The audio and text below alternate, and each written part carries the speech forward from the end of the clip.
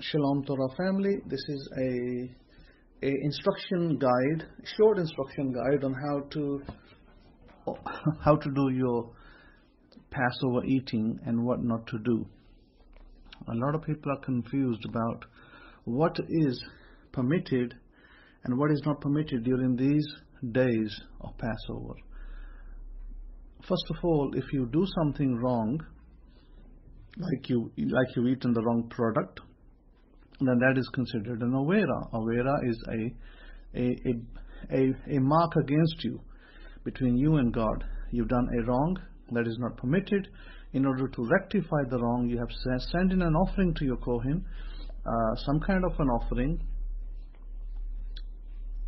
which is usually an amount of money that will rectify that avera, that sin that you committed. So, let's go through it. The confusion.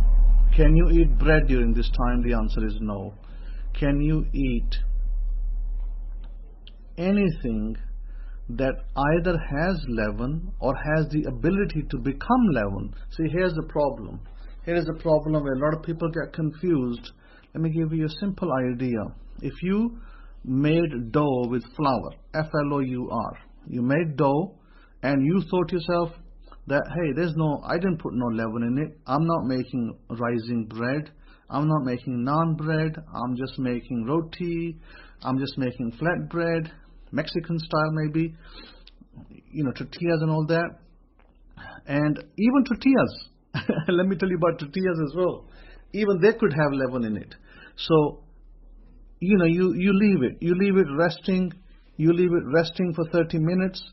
You go back, you cook it, you think nothing wrong was done, but hang on a minute, you actually committed an avera. And what is that?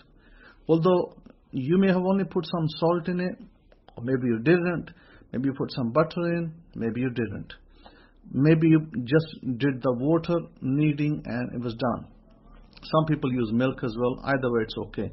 Now, what is the problem? The problem is this, that if you leave any kind of F-L-O-U-R, flour, leave it for 18 minutes, it becomes leaven. Therefore, if you then even if you make flatbread, even if you make something else, it's now got leaven in it. Because it automatically becomes leaven after 18 minutes. So you need to cook it within that time period. It means that as soon as you made the dough, maybe you leave it for 2-3 minutes, then boom, you go and cook it, whatever you make from it. If you don't, the chances are you'll make leaven out of it. And similar with papadums, these innocent looking papadums, they're also made from flour, and so they can also have leaven because they leave them. They leave the dough sitting so they can make the papadums, and guess what happens? It becomes leaven. So therefore it's an avera. Similarly, now, what about rice? Rice is permitted. What about corn? Corn is permitted. What about, let me go through a list. Well, some people drink wine. Again, it's debatable. It's debatable because during this time, only kosher wine is drunk. During this time, people don't drink the regular wine. Again, there is an issue. Again, the issue with that wine is to do with leaven because it's made from barley. So be very careful, because if you're drinking wine made from barley, which generally it is, or possibly wheat, and again the similar trouble is that grapes are left for the wine and they become yeast, and then the wine is made from those, and then guess what? Boom, you committed an avera. So my suggestion is, unless the wine is kosher and it is for Passover, avoid the wine. It will cause you an avera. So I would suggest similarly, if you're gonna make rice, sure, make rice, eat. Make corn, eat. All these things you can make and eat immediately. If you're gonna make flatbread, chapati, roti, eat it, no problem, immediately. Within 2-3 minutes of the dough, you eat it. You cook it, you eat it. Now, you do not buy naan bread. very common in the East and common in stores, and they sell it in packets. And again, avoid that. Okay, avoid it. Fruits you're allowed to eat, all sorts of fruits you can eat. Just be aware. Just be aware of what I just told you about grapes. Okay, be careful about grapes, because you might be innocently, holding grapes, because grapes have the tendency to become yeast, because they can and they do. So therefore, I would avoid grapes. Period.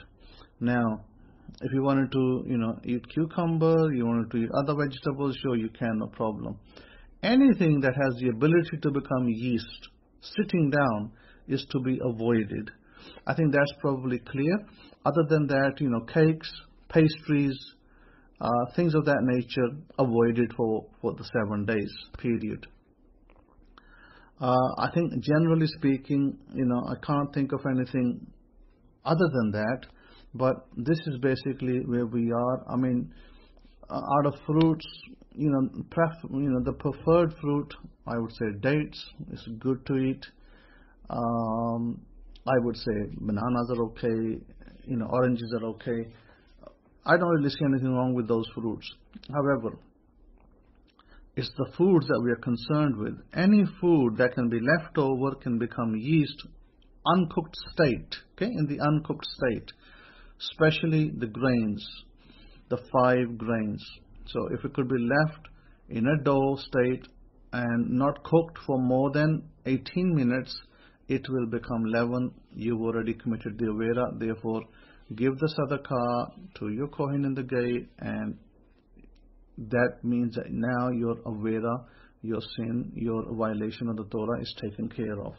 I hope, and I'm pretty certain that those of you who will listen to this will understand where I'm coming from and will adhere to these things. Now you might say, oh, so what if I committed the avera? Well, let me tell you, so what? So for those of you who asked, so what means that you will actually have created a negativity in your year, this year, because this is biblical year, by the way.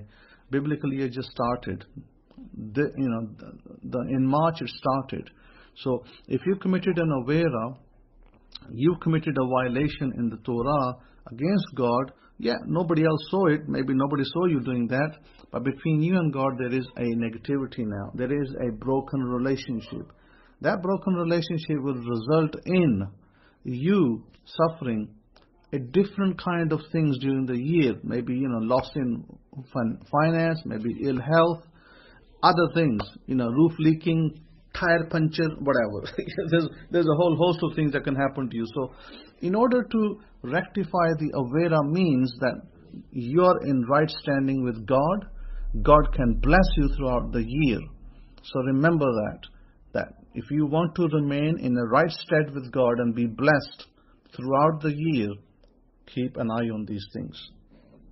And also I would suggest you not to take vows, Nazarite vows, because they're very difficult to keep in this day and age. Especially, when you're not permitted to eat grapes, stay away from wine and other things, and people, by mistake can do those. So with that, have a happy Passover, and I'm pretty sure that this will help many people who listen to it. Thank you. Have a wonderful week of Passover, and shalom, shalom to you.